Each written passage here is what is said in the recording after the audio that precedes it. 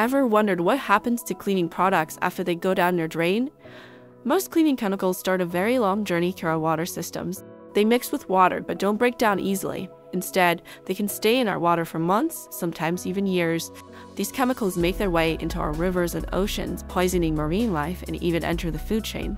According to the Bureau of Labor Statistics, about 6% of janitors experience workplace injury from chemical exposure, and that's just the custodial staff. Everyone can and does breathe in volatile compounds from these cleaning products. There's a better way, however. Meet hypochlorous acid, or HOCl, a natural compound produced by the human body that can be commercially produced.